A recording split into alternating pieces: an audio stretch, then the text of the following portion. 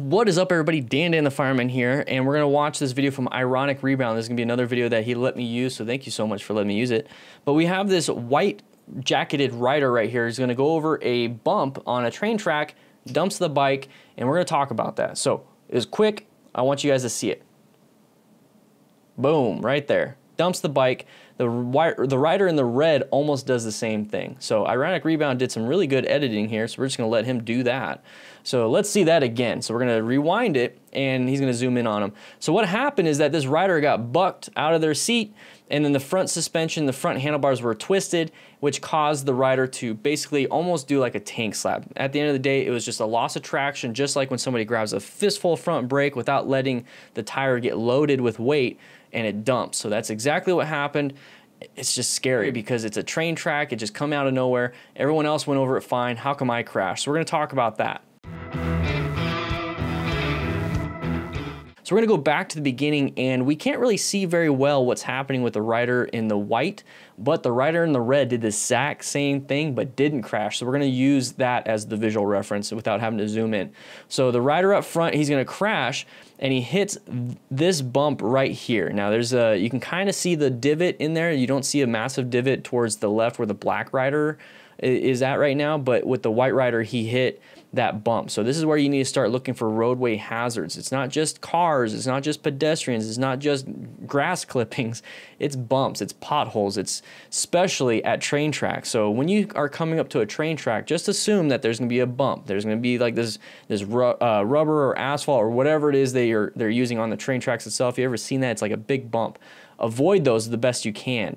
So that rider did not hit it, turned his handlebars. But we're going to look at this rider in red. He does the exact same thing. He goes over the same bump, and it gives us a good idea of what happened. So right here, you can kind of see the suspension working. You see the bump, but this part of the track is what really got the rider up front. So we're going to hit that same bump, and there's that big, you see the brake light is a good visual reference. This is what I'm looking at. The brake light shoots up. If the brake light, which is attached to the frame, shoots up, guess what else is shooting up? It's gonna be you. So this is that whole getting bucked up like on a horse.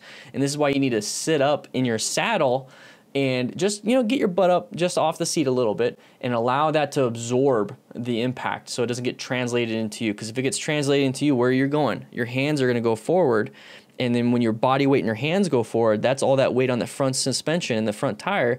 And especially if you hit that bump just prior, you know, with the front tire, and you go forward, that tire might be turned a little bit, and you went all that weight now, boom, boom, boom, drop.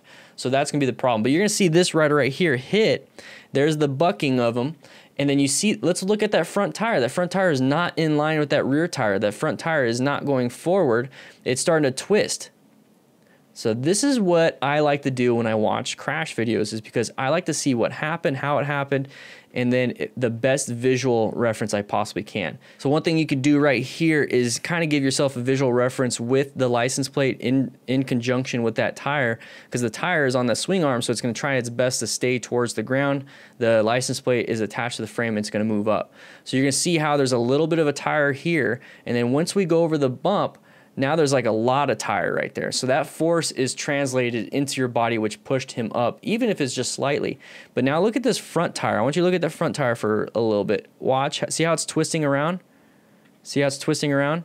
That right there is exactly what happened to the rider up front, because he got bucked forward. The front handlebars were twisted because of the first initial hit. It was twisted, got bucked forward, landed on the front tire, and moved it around, dumped the bike. This rider in the back probably didn't have a lot of weight go to the front, just enough to give it a little bit squirrely, but not enough, didn't cause him to drop. So guys, when we go over a bump like this, we go over anything like a train track or speed bump or anything like that, let's lift that butt up. Let's not go over it straight, because it's gonna buck us up a little bit, put a little more weight on the front tire, and make it spin. I wanna give you guys the why and the hows and the whats and all that stuff. I'm giving you too much information, that way you can boil it down and get exactly what you need, okay? So what we're doing right here is that we see a motorcyclist that has crashed and looks a little dazed. I will pause it at certain parts so I can emphasize certain things. So he's a little dazed. We have more than one rider, and then we have a homeowner that is saying, hey, relax, let's not go, stop, calm down, it's okay, it's okay.